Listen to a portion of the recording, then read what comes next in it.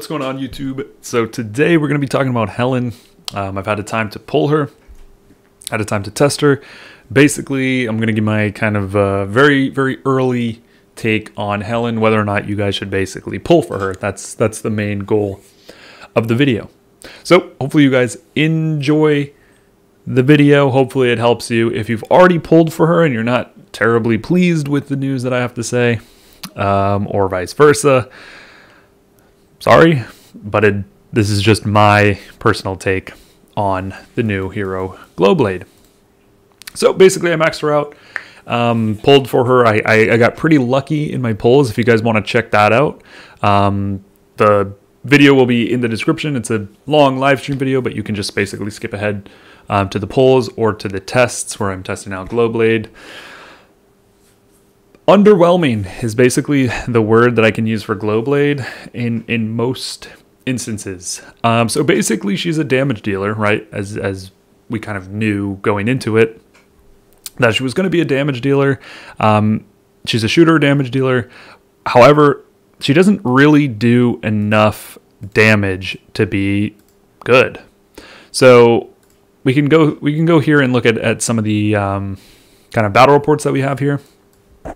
So here's one, 43,000. She did die in this battle, so it's not super indicative, but this is against, Heaven's Redemption, Death Rider Retro, which is a super common APC that you go against. You're not always going to die, but in this example with Glowblade in the front, she really just doesn't have enough sustain to survive.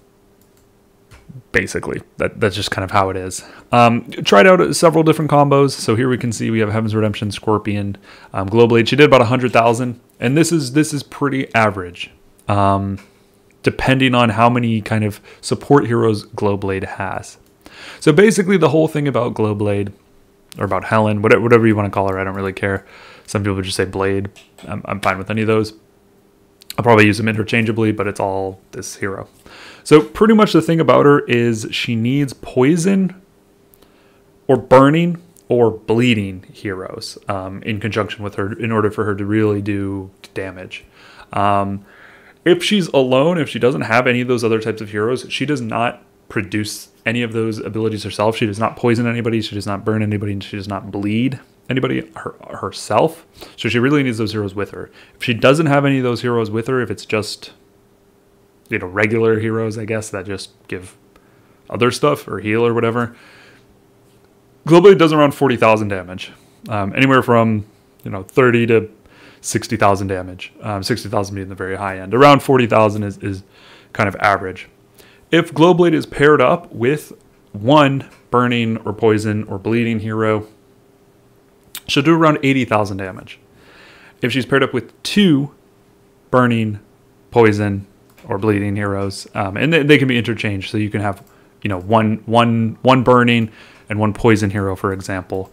In those instances, she'll do, like I said, around 100,000. It can go up to like 120,000 in those cases. I'm just showing a couple reports that we have here. Here's an example where she has two. So she has Scorpion and Scarlet Siren. Scarlet Siren's a burning hero. Scorpion is a poison hero. And in this case, she does, around almost 110. And that's around what you can expect is 100,000. Some are maybe up to 120,000. If you're facing someone who's equally, the same strength. So the account that I've used here to test and to attack are both, fully maxed, Baneblade, blah, blah, blah, blah, blah. Cutting Edge, yada, yada, yada. So they're both, very strong bases in their own right. Also gone through the Hopeness Lab for Helen.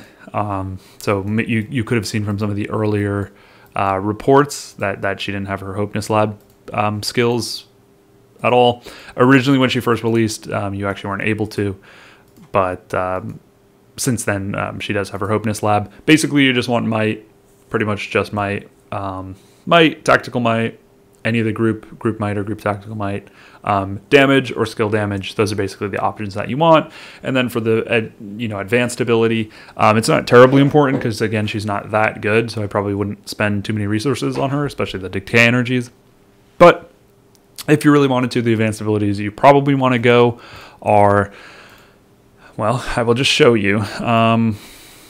So here we have Glowblade. Like I said, she has gone into the Hopeness Lab now. I don't really care about her too much because she's not terribly good, at least at the moment. You know, maybe next season another hero will come out, another burning or bleeding or someone hero will come out and it'll synergize really well with her. In that case, you know, she could become pretty good. So anyway, I'm going to talk about the advanced abilities that you'd want on her. Greed is definitely a good option depending on the combos that you're running. 100,000 damage very consistently. She does very consistent damage, mind you. So 100,000 damage, especially if you get gold or purple greed, she's going to basically heal herself a significant amount. Full of Vigor is always a pretty solid option for any damage dealer. Full of Vigor basically works, whereas if you're not injured, so pretty much in the beginning of the game, she'll be doing more damage, or rather she'll get more might, which in turn she'll do more damage. And then Potential Unleash is basically the opposite. So once you've been injured below 50%, then she'll get an increase in might and resistance and do more damage. Now resistance you don't really care about. These abilities aren't like anything amazing, but like I said, I don't really consider Glowblade to be that amazing. She pretty much has one APC combo, or more or less. So that involves her being paired up with Scorpion. Is pretty much how she has to be played, unfortunately. The reason is you really, really need a poison or burning hero. Without it, 40,000 damage for somebody who only does damage. She does not CC, she does not support, she does not heal. She literally only does damage. She's like worse. She doesn't debuff, she doesn't buff. She's like worse than Bird in terms of she literally just does damage. But 40,000 is nowhere near enough damage for a damage dealer, for especially a Season X damage dealer. If she's paired up with two heroes, 100,000 to 120,000 consistently isn't bad. It's not great. It's nothing to be like, oh my god, amazing. But it's certainly not bad. So the main combo that's generally going to be run for her is going to be basically this: Scarlet Siren, Scorpion, Glowblade. Now, the other problem with Glowblade is since she's a shooter hero, she really can't go in the front. She'll just die, as you saw in one of those battle reports. She died pretty early and only did around 40,000 against vehicle even, mind you, even though she's a shooter hero. Against somebody like, Flare, for example, or even against kind of a mirror matchup or Huntress or anything like that, Glowblade's basically just going to die. Which means if she's paired up with Scorpion, which 99% of the time she's going to be paired up with Scorpion, you're going to have to place her in the back row. What this does is it allows Huntress to basically just eat Glowblade alive, which certainly hurts Glowblade's stock value even more. Again, if you try to put her in the front row, you can. I guess if you're just concerned about Huntress. But after the first 3 rounds, Huntress is just going to kill Glowblade anyway. So it's not really a good option there. So this combo is pretty much what you're going to be running. But is it better than some of the other options like Scarlet Siren, Scorpion, Dawn? Not really. It's not really better. It's not really worse. If anything, it's worse, but it's probably pretty pretty equal. However, a lot of people are using Dawn in other combos. Dawn's pretty valuable right now, and especially players who have Flare oftentimes will use Dawn and Flare, in which case you kind of have an open slot. Some players are using Cannon S, some players aren't even using Scorpion really, some are using Lust, some are using Death Rider, and the list kind of goes on. However, now you can kind of just use Glowblade, and it's a pretty solid option. The other options that people are running, though, Scarlet Siren sometimes goes with Flare. People are running, Cannon and HR, for example. This new menu is quite awful. So something like this combo is basically the same as Scarlet Siren, Scorpion, Glowblade. So Glowblade doesn't really add anything currently to the meta. She doesn't change any of the meta combos. She's basically just another hero that you can kind of just fit in. to any of the combos if you don't, maybe you don't have some of the other heroes, like you might not have Dawn or Cannon or HR or who knows. You can sort of fit Glowblade in those instances. Other than that, if you don't have Scorpion or Scarlet Siren, and you're trying to use like Venom Walker, for example, it's just really, it's not going to work. It's going to be pretty abysmal, and even combos that are like Scarlet Siren, Glowblade, and let's just say Dawn, it's still pretty weak. So again, to kind of wrap it up, I would say skip Glowblade this season.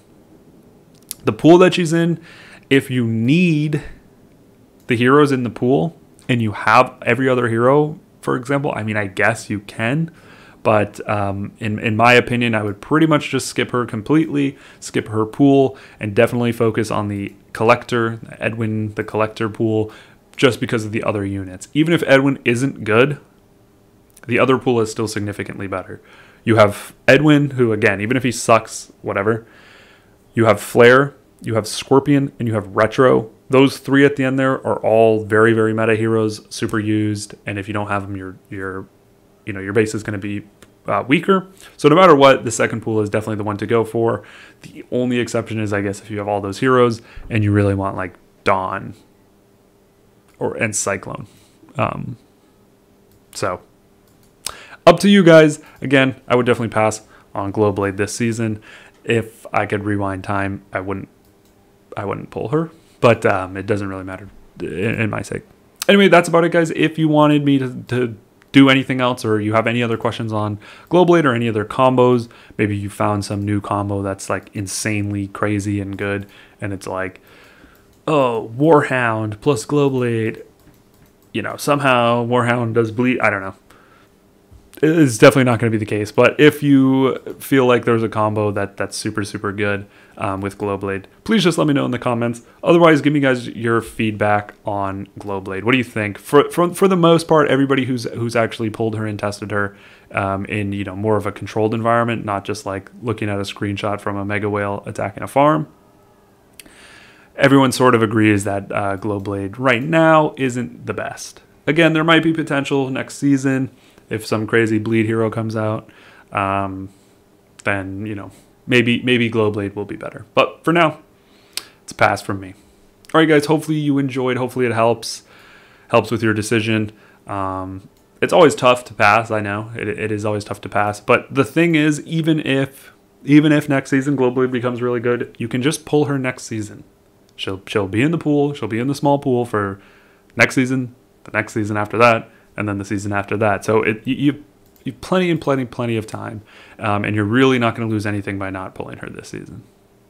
All right, guys, that's about it. Thanks for watching. Take care. I will catch you guys on the next time. Once we get Edwin, once he's unlocked, I will do the exact same thing, a long live stream where I'll pull him, test him, and then I'll give my thoughts right before Hero Day so that the rest of you can kind of decide whether or not it's worth it for you to pull. All right, thanks. Catch you guys later. Wake up, early mornings, late nights, hopping on a different flight. What's the meaning of life, ayy? Wake up, same-ish, different day. Make a wish, call it pray. Am I sick, am I okay, ayy? Stay up